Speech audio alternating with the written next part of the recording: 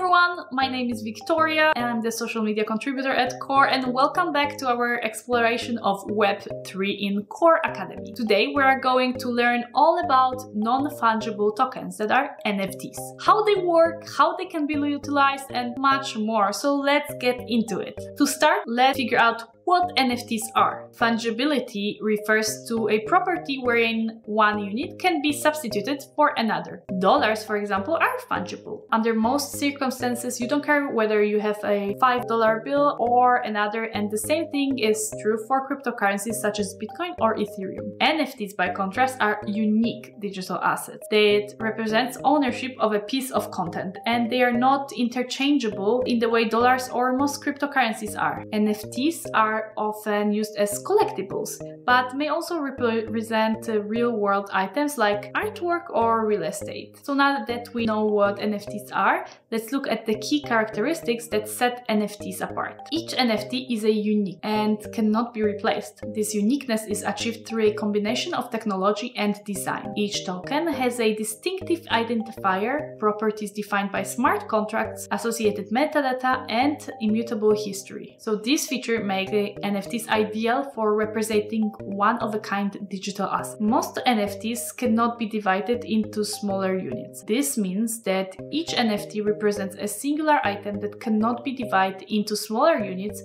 in the way cryptocurrencies can be. NFTs can create digital scarcity, similar to rare physical items, by limiting the number of tokens representing a particular asset. There are many different NFT types that can be leveraged for different purposes. We'll look at the most notable ones: ERC-721 and ERC-1155, both built on the Ethereum network. ERC-721 is one of the earliest and most widely adopted standards for Ethereum-based NFTs. Each ERC-721 token is unique, and they are often used to represent ownership of collectibles, digital art, and other unique digital assets. ERC-721 tokens have a token ID that distinguishes one token from another. ERC-1155 is a more versatile standard that allows for the creation of both fungible and non-fungible tokens within the same smart contract. This standard is used for multi-token contracts, making it efficient for creating various types of assets,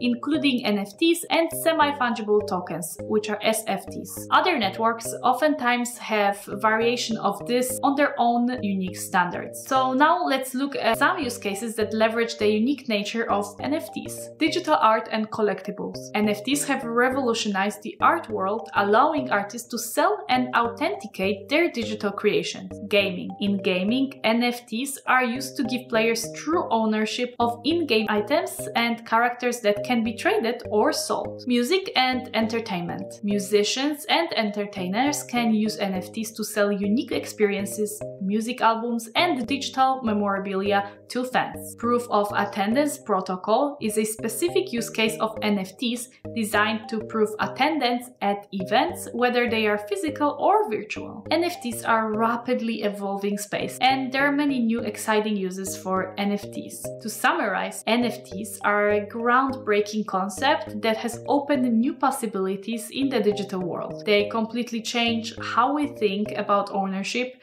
digital scarcity, and the value of unique digital assets. I hope you enjoyed this lesson, and stay tuned for another one. Keep and continue learning. Thanks for watching, and don't forget to subscribe.